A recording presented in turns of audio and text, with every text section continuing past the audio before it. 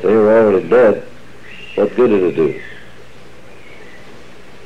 Well, it must have done some good. It must have been for a reason. Must have been some opportunity.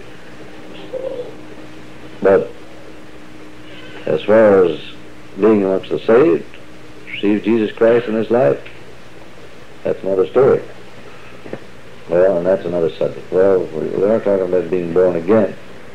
And that will illustrate what an important class of people you belong to be born again. To be saved. You are an elite, special, privileged class. You may be the most despised, discriminated, hated class of people in this world, as are most hippies and young people and real Christians of our type. But there you're going to be on the top of the heap.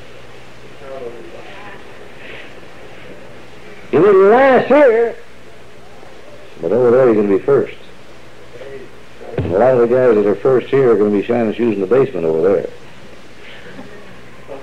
If they have any shoes. Sun shall shine as the stars, turn many directions. Others will be raised to everlasting shame and contempt.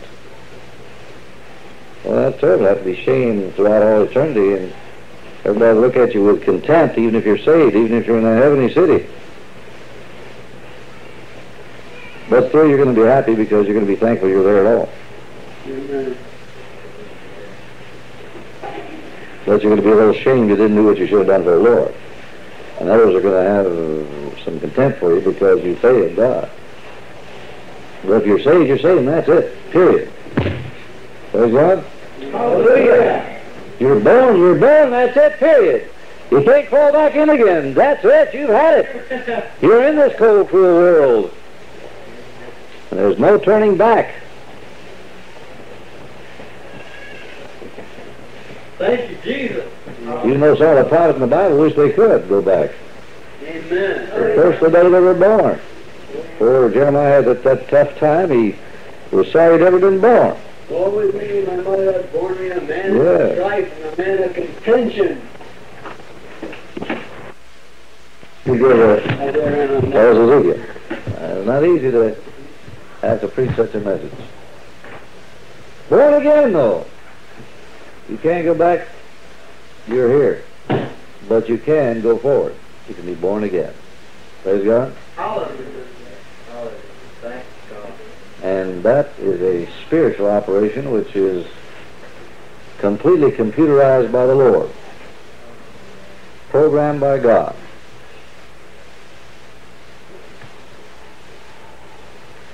All you have to do is press the button of faith and receive Christ. And immediately he starts rewiring your mind and all the nervous ganglia and all your former responses and all your former reactions and all your former relay switches that went click, click, click in a certain direction. Every time you saw one of those bikinis, your head snapped around. Well, maybe it still snaps around to admire the wonders of God's creation. In a new spirit with a clean mind. A little different attitude. Amen? Amen. There's a difference. There's a difference. Because God's got you rewired, transformed. He's hooked up his big transformer, the Holy Spirit, and given you a shot of juice you'll never forget. Hallelujah. Wired. So you are so high on the Holy Ghost, you never come down. Yeah.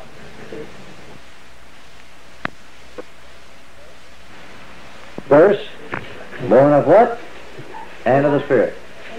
So when he says born of water, he's speaking of the first part of the 6th verse, which is born of what? The flesh. The birth which is born of water is the birth of the flesh. That's the way you were born. Every one of us were born that way. Man that is born of woman. Every one of us came to this world that way. Isn't that marvelous? Even old, mean, ranting, raving, screaming, yelling Uncle Dave. And I probably came into this world screaming. I don't like the system. I don't like the world the way it is. Hallelujah. I want a revolution. For Jesus. I don't know whether I was born holding up 3 fingers or not, but anyhow. I think I was born with the idea I wanted to change the world. Because my mother had dedicated me to that purpose before I was born. You believe in prenatal influence? Well, I'll tell you, God can do it. Amen. He did it for Jacob with the cattle. He made a deal with his old crooked father-in-law Laban. He finally met a crook that was crookeder than he was. And that was pretty crooked. Amen. Jacob the deceiver, Jacob the supplanter, had to go to school under a crook that was even crookeder than he was for 21 years before he finally got broken down to where God could use him. And he made a deal with his father-in-law, and now you can have all the solid-colored cattle that are born. I'll take all the streaked and speckled and ringed and so on. And then the Lord let him, I don't know what God actually told him or how it was, but he put out rods that were cut and striped and everything in front of the cattle down at the water holes where they conceived, where the, well, if you've been on the farm, you know what I'm talking about anyhow. Amen. And, glad heads here. God bless you farmers. And I don't know whether it had any effect on them looking at those rods or not, but practically all the cattle that got born were streaked and speckled and ringed and spotted. And after a few years, Jacob was getting all the cattle. The old cattle were dying off, and Laban didn't have hardly anything. God was on his side. He was getting the best of the deal. Praise God. Hallelujah. Well, I believe in prenatal influence. My mother said she first of all, dedicated me to the Lord. Said, Lord, I dedicate this child to your service. I'm consecrating him to you, to serve you. And I later received a prophecy years later that I was filled with the Holy Ghost and faith from my mother's womb.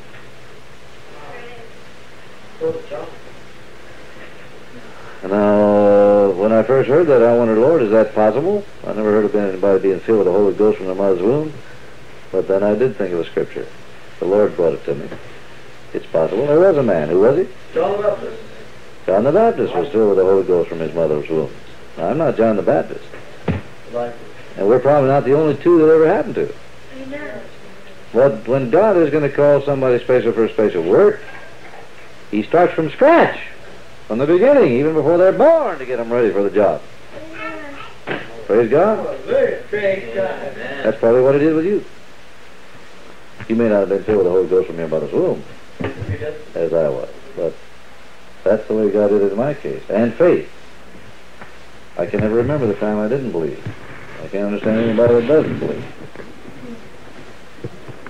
It's not really hard for me to believe. It's hard for me not to unbelieve. It's hard for me to doubt. I just know God's going to do things. That's all. Why worry? Praise the Lord. I just know everything's going to be all right. Why are my trials and troubles? I confessed one to you the other night when I felt a little kind of nostalgic and homesick and my whole natural family leaving me.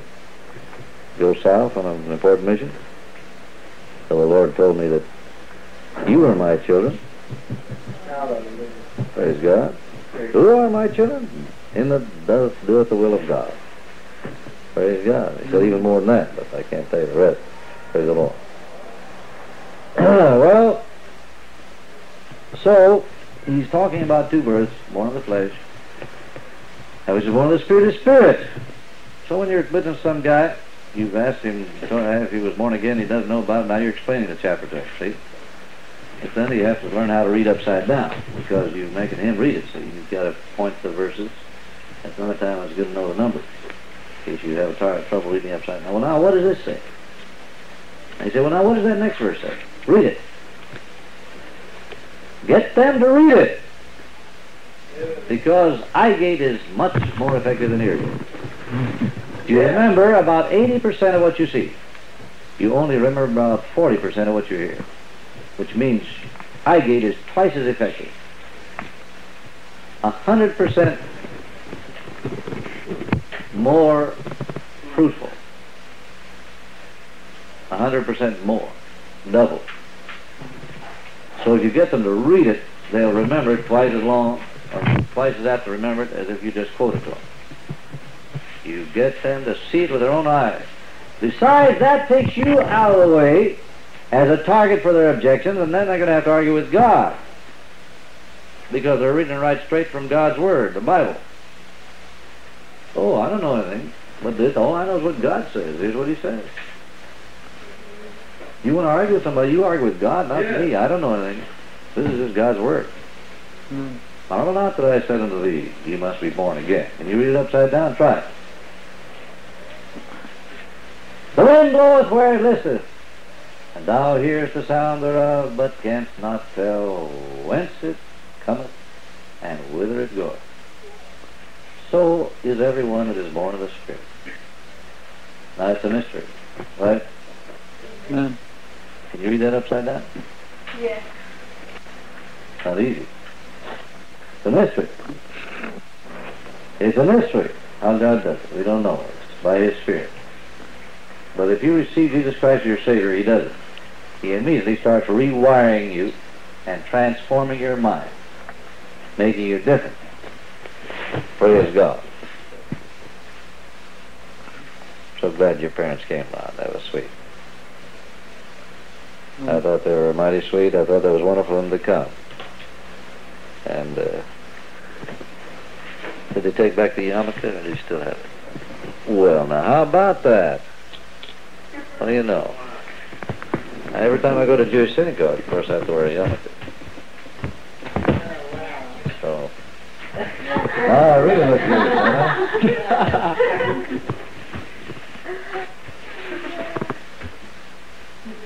So,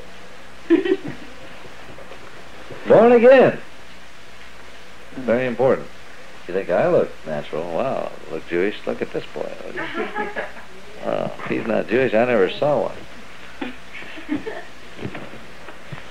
It looks like he stepped right out of the Bible. All these years have been trying to tell me he's German. He's a German Jew if I ever saw one. Doesn't listen. Amen. Hallelujah. So we don't know just how the Lord does it. He does it by a miracle. But He rewires you. You're born again. You're changed. New man, new girl. Old things pass away. All things become new. You don't have the same desires. Oh, you have temptations. You'll have maybe the same temptations, but they don't succeed like they used to. Right? Right. The birds may fly over your head, but you don't have to let them build a nest in your hair. Amen. That's right. The devil even tempted Jesus, but He rebuked him and resisted it instead of yielding to him like you used to. So things are different now. You're still human. You still have some of the same temptations and feelings and desires, but now you have victory. You're stronger than you used to be. You have the Spirit of God, right? That's right. And He's even removed some of those desires where you don't even have them anymore. Praise God. Thank you, Lord. Praise God. Sometimes He lets you be tested and tempted with some of the same things to make you strong, to resist, and to appreciate the battles of others. But if you can't take it, He just removes it sometimes. I've had some people delivered from smoking, but they always had a battle about it. Others God just removed it completely and they never had another struggle. Liquor the same and other things the same. But you don't have to let it build a nest in your hair. Even if it flies overhead, keep batting it away with the Scripture. Keep socking it away with the Word. How did Jesus fight the devil? The Word. Scripture. Go to Scripture. It's written. So, that is the mystery. That's the mystery. And he finally winds up with the 9th verse. Shows you how, what a stupid idiot this guy Nicodemus was, in spite of him being such a smart doctor of the law. He didn't even know how to be saved. Can you read it upside down? Let me hear somebody read it upside down. You got to learn how to read upside down if you're going to witness. Nicodemus answered and said unto him, How can these things be? Go ahead with the next verse. I said, go ahead with the next verse. Very good. Jesus answered and said unto them, Art thou a master of Israel, and knowest not these things? Wow. Think of that. Here he was a teacher. He was a teacher. And he didn't even know. He was a teacher of the Bible. Didn't even know how to be saved. You're going to have to learn how to read like that if you're going to really witness right, because you got to show it to them and get them to read it. Sometimes you got to give them a lot of encouragement to read. Now, what does that say? See? And give them the verse. Amen, that's right. So, well, if I tell you they can't read, well, all right, help them along. But not very many people like that to me. Help them along. I take a verse and show it like that, and then you get down, finally, to the 16th verse, and a good way to tell them, what does that say? Get them to read it. Say, well, how am I going to be born again? What am I going to do? How am I going to let the Holy Spirit do this thing to me? Anyhow, I want to be born again. I want to make sure I'm saved. It says here, I'm not even going to see the King of God. I'm not going to go to heaven. Anything if I'm not born again. Hurry up. Tell me how to do it, how to get there. So you give them 16th verse, right? Can you read it upside down? You ought to know it well enough that you can quote it from memory. Here's the way I do it. I say, well, now it says here, for God so loved the world. You believe in God? Sure. Well, He loved the world. Who's that? That's you. Right? Okay. And then I ask them, go ahead, read the next phrase. That He gave. Go ahead. You read it. I'm getting you. See, I'm witnessing to you. Who's that? Jesus. Jesus. You stop and you say, now who's that? He gave His only begotten Son. Jesus. That whosoever. Who's that? Anyone. That's too general. Does that mean you? Right. That means you. That means you. And put their name in there. I'll say now, what's your name? Your name's Dan? Okay. That is Dan. Believe in me. Go ahead. Should not perish, but have everlasting life.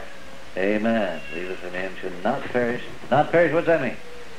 Never die. You won't go to hell. But have everlasting life, what's that mean? You go to heaven. I mean, putting it in simple terms, they understand. Yeah. You're going to go to heaven. Actually, heaven's going to come to you, but that's another issue. Well, you go to heaven for a while. You go to heaven with Jesus.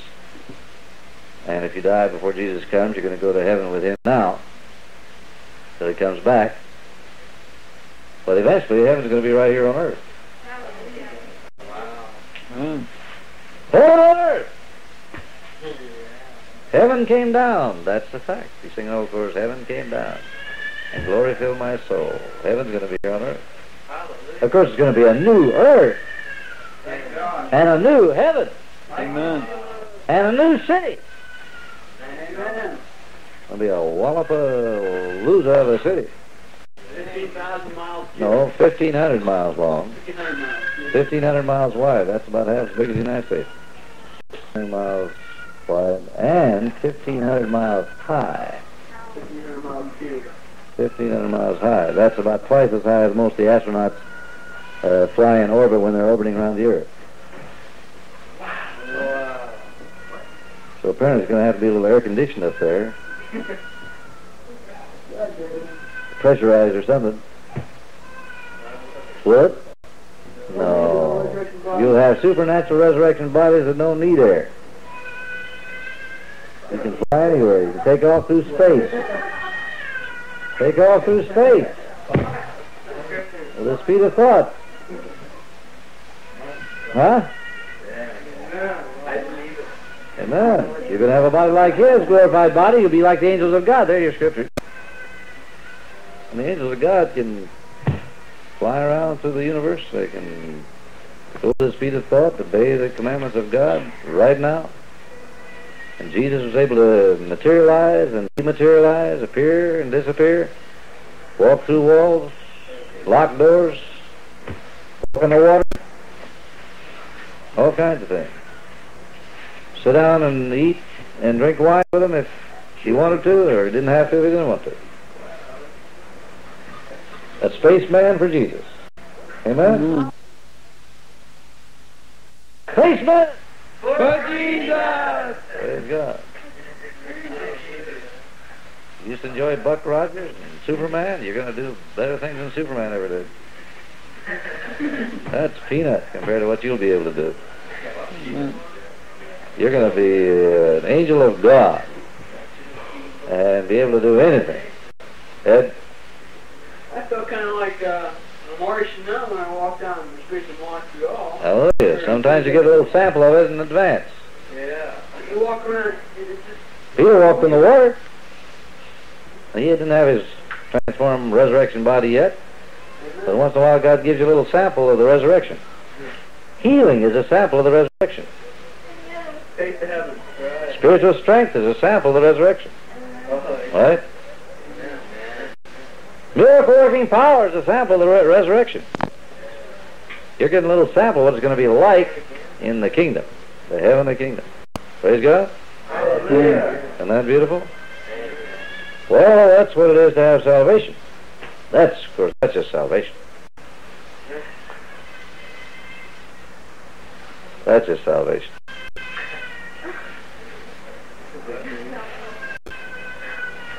Now we're getting into the Holy Spirit, power of the Holy Spirit. That's something much more important even. Well, of course, it's very important to be saved, but more important to have the Holy Spirit and be filled with power so you can not just save yourself, but others. Praise God. So that you can shine like the stars and not be shining shoes in the basement. So you can shine like the stars and be glorified and not just be raised to everlasting shame and contempt. That's right. So that your works will endure like gold and silver that goes through the fire, the souls you won, the folks you led to the Lord, all those gold and silver that goes through the fire, the souls you won, the folks you led to the Lord, all that's the greatest thing in the world. You're going to see them over there. That's the only thing you can take with you. Amen. The rest you can't take it with you. But the souls you won for the Lord will be your eternal dividends.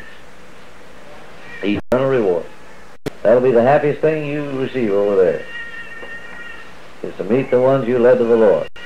Amen. Being able to disappear and appear and go through walls and fly with the speed of thought isn't going to make you half as happy as to see, hi there. Yeah. Wow, did I meet you on the streets of Montreal? You know, talking about Jesus? Wow, here you are, hallelujah! Wow. That's going to be the biggest thing of all. Thank you, Jesus. Man, aren't these streets better than those old dirty streets in Montreal? Look at this gold. Hallelujah. Not that old dirty gold man uses either, but crystal gold. You can even see through transparent gold. Ed? Can a person be filled with the Spirit? Son, when you see I'm inspired, you should never interrupt me.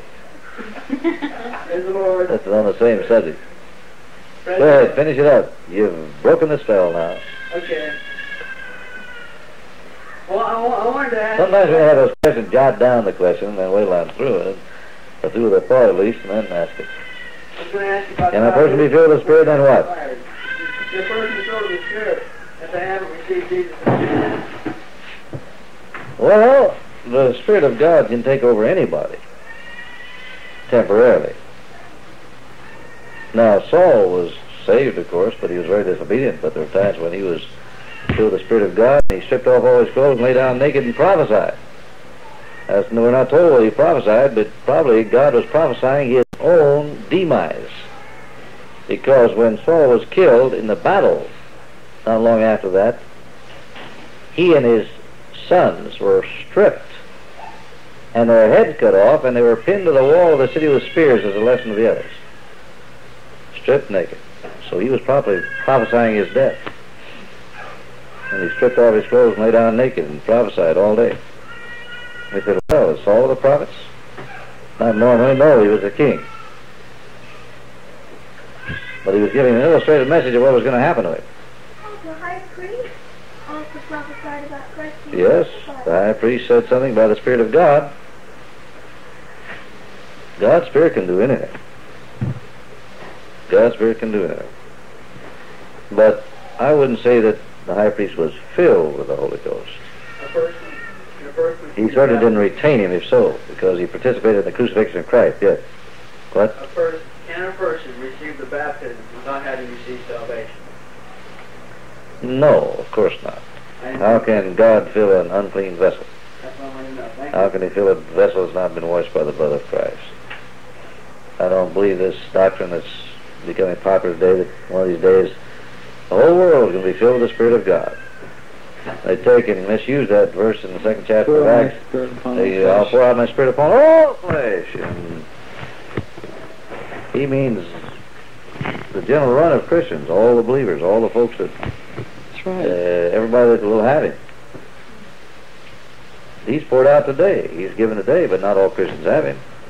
So how could you say that the day's going to come when everybody's going to have him? That's ridiculous. What it means is distinguished there is that in the Old Testament days, only who had him? Prophets, priests, kings, special people. He was only available to special people for special jobs. Today, who can have him today? Anyone that loves Jesus. Anyone that belongs to him. Praise the Lord. Well, we started on this business of talents. We got on to salvation. Having a little water. If you're saved, you got some. You get into heaven even if your works are burned. Wood, hay, and stubble. By the skin of your teeth. And be just a pure gratis guest there, saved by grace through faith, that not of yourselves is a gift of God, not a works less than a man should boast. And have no works at all. You can be there on that basis. And how much more the Lord's going to appreciate the guests that he has there who at least tried to pay him back a little bit, huh? Those that tried to do a little something for him. Huh? Those that tried to show their appreciation, their gratitude by loving him and loving others and witnessing and winning souls. Do you think he's going to appreciate them a lot more? Yes, he is, because heaven is a place of reward and degrees, and there's going to be a difference in heaven. It is not a classless society. There are going to be some people that get what they deserve. Everybody's going to get what they deserve. Whether you deserve contempt or you deserve reward. Whether you deserve to shine or lackluster. You're going to get what you deserve. Of course, you know he's not going to reward you according to your iniquity. Or repay you according to your sins. Thank God for that. He's promised that. Those are forgiven. But he's going to reward you according to what you did for him. If you didn't do much for him, then there'll be no reward. And those people are going to be ashamed really throughout all eternity. There may not be any pain or death or sorrow and hunger and so on, but for some people there's going to be shame and contempt because they failed God, and it looks like the vast majority of church people are going to be in that shape. Huh? Yeah, that's right. Praise God. I just thought of an idea that probably that's, you know, how you said that only the sick walk in the city. Well, that's probably why they have gates and mentioned them. 12 gates. Yeah. Who in the world's going in and out? Who the heavens going in and out of those gates anyhow? Now where are they going? What for? Seems like if you live in a town like that, you never want to leave. Where the walls are made and the streets are made of pure, crystal, transparent gold. Wow. Don't get any ideas, boys. They're all going to wear robes of righteousness, even if you can see through the walls. Transparent walls. Oh, no, don't do that. I'm slow, yeah.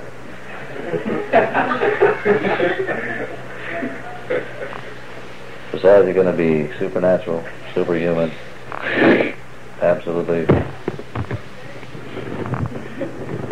not going to need to go to bed at night or anything else. Well, let's get it right. Will it be nice again? And can you imagine? No. Can you imagine 12 levels, 1,500 miles high, each level a solid diamond or a ruby or an amethyst and so on?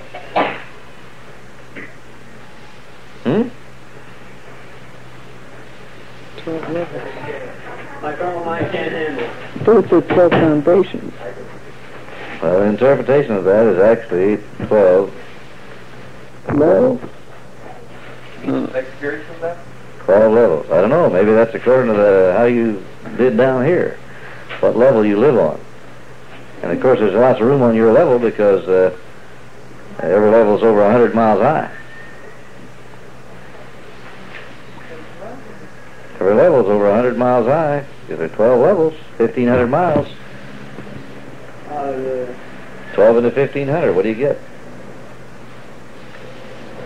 12 to 15? You get 1 and a quarter. Okay, you got 125 miles to the level then, huh? What is this? I don't even know what you're talking about.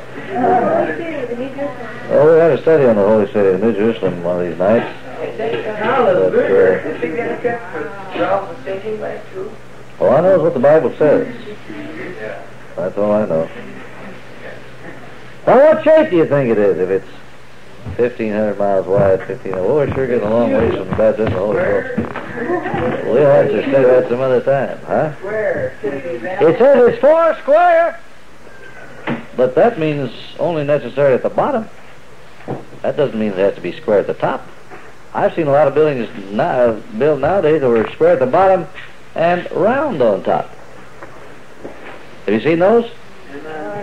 New type of building, square bottom, and they come up to a dome. And then the Egyptians, they built some buildings that were square at the bottom, but how were they shaped? They were pyramidical. You could even have a square building and come up conically in a cone to the top. Doesn't tell us exactly what shape the building itself is going to be, except it's got a square bottom, that's all we know. And it's just as high as it is broad and long. Wow, what a town, huh? 12 gates. And every one of those gates is one single gigantic pearl. One beautiful, great, big pearl. Now, pearls are pretty solid, so apparently you can go through pearl. You can go through pearls. The gate, 3 gates on each side of the city. Pearly gates. One single pearl. Some great pearl. Well, that's beautiful, but we were on the matter of talent, and the Holy Spirit may finish that because our class is about over here. 2 hours is usually my ordinary limit for a class, because it's about all you can use. You don't believe it just because of last week. 14 hours per. That was a special convention. Praise God. Anybody that has Jesus has the Spirit. Amen. Because nobody can say Jesus is Lord. Nobody has Jesus as Lord but by the Holy Ghost. We're back in 1 Corinthians 12 chapter. Now there are diversity of gifts for the same Spirit. 4th verse, different kinds of gifts, right? He names at least 9. There are probably a lot more. I know of others. Some people seem to have a gift of visions and a lot of other things. I don't know, maybe classify that in knowledge or something, but if so, there's sure a lot of varieties of these gifts. There are differences of administrations with the same Lord, different ways in which they're given. One person has tongues in a certain way, another person has tongues another way. Right? In fact, they may have different tongues, and some have tongues of men, and some tongues of angels, heavenly tongues, unknown tongues and known tongues. And some speak in Chinese, French, and a lot of other things, and others speak in some other language. I've heard people speak in Greek and Hebrew and French and a lot of languages in the Spirit. I never studied a word of it. I had to work hard for mine. They just spouted off without ever having studied it by the Spirit. There was a woman in Tucson that had Spanish by the Spirit. My mother spoke in Spanish once upon a time by the Spirit. And there were 3 girls that sang in Japanese by the Spirit. Because there were 500 Japanese sailors sitting there listening and didn't know any English. God's wonderful. He can help you speak the language. You ought to pray when you're trying to witness to those French people. God can come by and down by His Spirit and help you speak beautiful French. Amen. Now, of course, if you haven't got any guts, you're not even trying to learn, and you're not doing any studying at all, you ought to try to work at it a little bit. Don't be like that guy that I found out sitting behind the tent by where they spoke no English at all, and studied enough to try to get by. And they always appreciated the fact that I could speak a little bit of their language. They'd always smile, even sometimes laugh at my grammar and syntax and everything else. But they appreciated it just the same, that I tried, I made an effort to speak their language. So you might try it a little bit. Well, here he's not talking about that. He's talking about supernaturally getting a tongue or language beautifully. But there are different ways in which they're given. Different ways in which they operate, 6th verse. But the same God.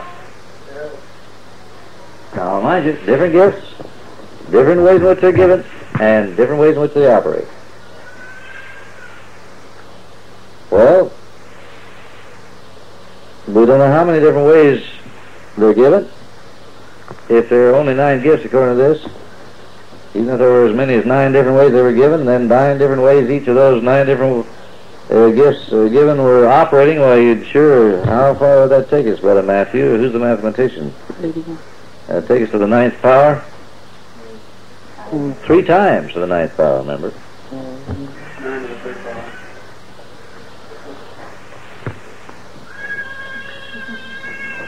How much is that? 729. Is that what it is? Come on, some of you guys went to college. Well, there's about 729 varieties, even if that were the case. So don't try to pour God into a mold in a box and say He's got to operate this way, that way, or the other way. There's a lot of variety in the Lord. All kinds of variety. Some of the Pentecostals try to pour Him in a box this way and say He's got to operate this way. The Baptists, they try to pour Him in a box and say He's got to operate that way. And the Presbyterians, they got the boxes and no Spirit at all. Most of them. Oh, some of them are saved, and even have met a few of the spirits. But God, where the Spirit is, there's liberty, freedom. God refuses to be poured into a mold and do it your way. He is free. There's liberty. And there's an infinite variety of ways God can operate. Praise the Lord. There's only one way to be saved. Only one salvation, only one Savior. But when it comes to working for Jesus, there's all kinds of variety. You can do all kinds of things for the Lord. And the Holy Spirit can give you all kinds of gifts, all kinds of ways, and working in all kinds of manners to serve the Lord in every conceivable way. Beautiful. But, said, the manifestation of the Spirit is given to whom? Every man. Every man to profit withal. Every man. Every single one of you has some gift of the Spirit to profit withal. What's your gift? You know? You know what your gift is? Well, praise God. I'm going to find out right now.